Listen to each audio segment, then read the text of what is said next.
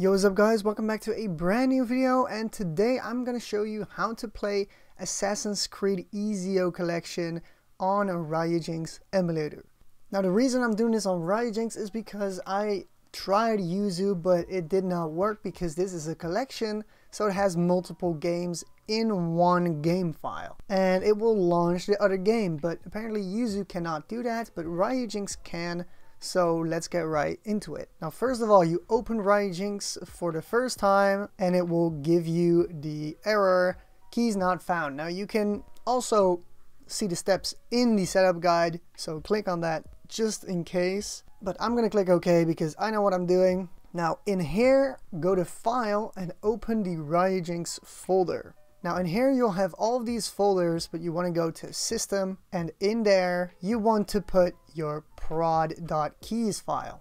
Link down below and also on my Discord server. Now after we've done this, we're going to go to Tools, Install Firmware, and install firmware from XCI or .zip. Now we're going to click on that and find our firmware.zip file. Now the numbers here, make sure you have the latest one. So either 13.2.1 or higher. I have this one right now. So after you click open and it will start installing it. Do you want to continue? Yes. It has been installed. Nice. Okay. Now to let our games show up here, we're going to go to Options and we're going to go to Settings. Now right in here, game directories, so folders, we're going to go to Add. And we're going to find our folder. Now for me it's Yuzu games because I use this for Yuzu emulator as well. And I'm going to click Add. Now that we're in the settings, we're going to go right into all the settings that you're going to need. So under Input, press Configure on Player 1. Now in here, input device for me is going to be the Xbox One S controller, and everything is unbound. I do want to use a Pro controller preset. And I'm gonna bind all my buttons by clicking on it and pressing the button on my controller.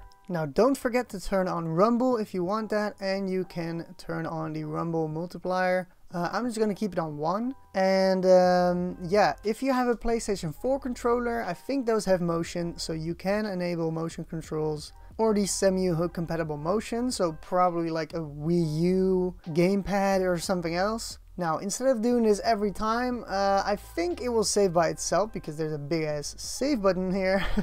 But you can make a profile, so you can click on Add and then Profile, and boom, your profile is here, just like that. Now click on Save and we're gonna go right into System. Now here you don't really have to do anything. You can try expanding the DRAM size to 6 gigabytes. It may cause instability, so I might have to keep it off, but if everything works, try it. It might improve your performance. For the rest, there's nothing here that you have to do. Now for graphics, if you have anything better than Intel HD or AMD Vega, which I don't think is officially supported, so keep that in mind, use the 2x resolution scaler because everything will be hella sharp. Even if you have a 1080p monitor, I recommend this. Enable shader cache, always keep that enabled. Anisotropic filtering, you can keep it on auto. I think that's kind of fine. Graphics backend multi-threading, I'm going to turn it on. And it does says that it has a warning. So I'm going to click OK, and that means I have to restart Ryujinx for it to work. Now logging, if everything works, turn all of these off and it improves performance by a lot. If you have any issues with crashing, turn the ones that were on a second ago, turn them back on, and then people that want to help you can see what is wrong. Click Apply and Save. And as you can see, our games are showing up, but I'm gonna restart Ryujinx because I did the multi-threading part. So be right back. All right, so I'm launching my Ryujinx again and we're good to go. I can't really show that much gameplay, although this game is not owned by Nintendo, so I'll try to give you a little snippet to show you that it's real. Also, I don't have a guide on installing DLCs. This game has a lot of DLCs. So let me know in the comments down below if I should make a how to install DLCs video or update video on, well, Ryujinx emulator. I have one for Yuzu, but not on Ryujinx. Let me know in the comments, and yeah, let me show you that it works. In the meanwhile, make sure to like the video, comment down below if this works for you, and subscribe. It's really appreciated and it helps me out. Now keep in mind, this game is pretty new-ish and it might not work perfectly, but yeah, just keep that in mind. Alright, so the start screen works. Gonna press A.